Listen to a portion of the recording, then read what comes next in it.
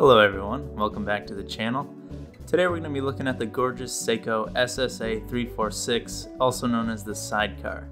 As always, I'll start off by tossing the specs up on the screen for y'all to take a look at. While we've got that information up there, I'd just like to point out that I did get a new microphone, which I'm using for the first time in this video, so hopefully the audio quality is a bit better than in my previous video. Additionally, I've also got some studio lights on the way, so overall production quality should improve greatly here very soon. Alright, without any further ado, let's get into the review. Before we take a closer look at the watch itself, I'd like to take a minute to discuss its background. Back in 2010, Seiko first announced the Sarbo 65 Cocktail Time.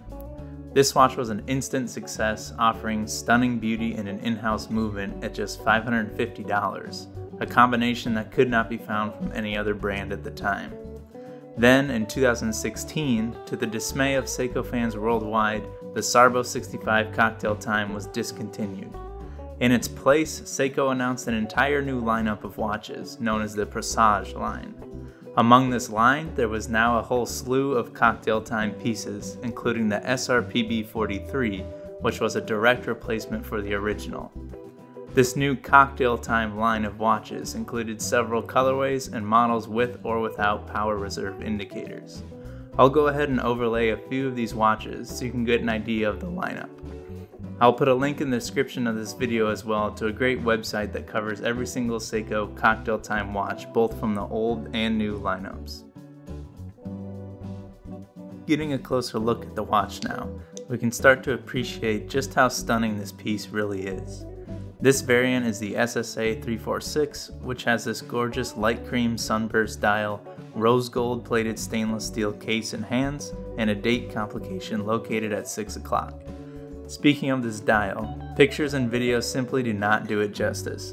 This watch plays with light in such stunning ways that it just needs to be seen in person to be fully appreciated. The box-shaped hardlux crystal adds to the attractive aesthetic of this watch, giving you nice dial distortion at certain angles. Hardlux is a proprietary crystal material made by Seiko, and in my experience is definitely an upgrade from mineral crystal, but still a step below sapphire. Along with the date complication, the dial also houses a power reserve indicator. This can be a polarizing feature for some, but in my opinion it adds just the right amount of extra flair to the dial without feeling cluttered. It's also just a handy complication to have, and one that is very rarely found on dressier watches such as this. Being a dress watch, the crown is a simple push-pull mechanism rather than being screw-down. To wind the watch, you simply twist the crown in a clockwise manner and watch as the power reserve indicator hand begins to move. To set the date and time, you just pull the crown out to the second and first positions respectively, as is standard on most mechanical watches. Flipping the watch around, we get our first glimpse at the in-house Seiko 4R57 automatic movement.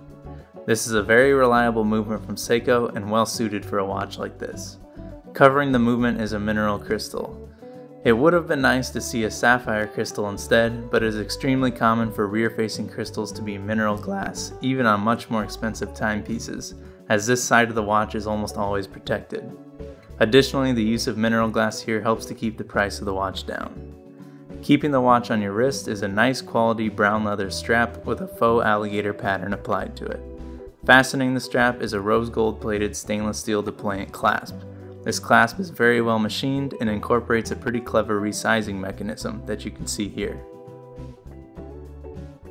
Putting the watch on wrist, you can see just how well that it's proportioned. I think its sizing is perfect on my 6 3/4 inch wrist, but can certainly be worn by both larger and smaller wrists. This is a very comfortable watch to wear and hard to take your eyes off when doing so.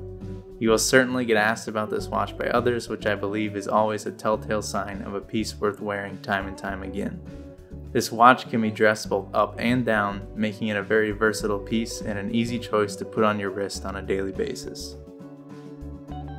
Getting to my overall thoughts on this watch, I think it is probably clear throughout this video that I'm extremely fond of this timepiece and don't believe that it will be leaving my collection anytime soon.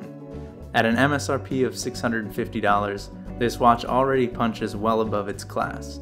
However, this watch can easily be found at third-party retailers for over $150 less than that, making it an absolute bargain and quite possibly the best value for your money in the wide world of dress watches. That's going to do it for this video. I hope that you found it both informative and entertaining, and as always I would love to hear your feedback in the comments. I'll be posting another review in the coming week, so go ahead and get subscribed so you can catch that as soon as it's out. This has been Machlen from Machlen's Watch Reviews, and I'll see you in the next video.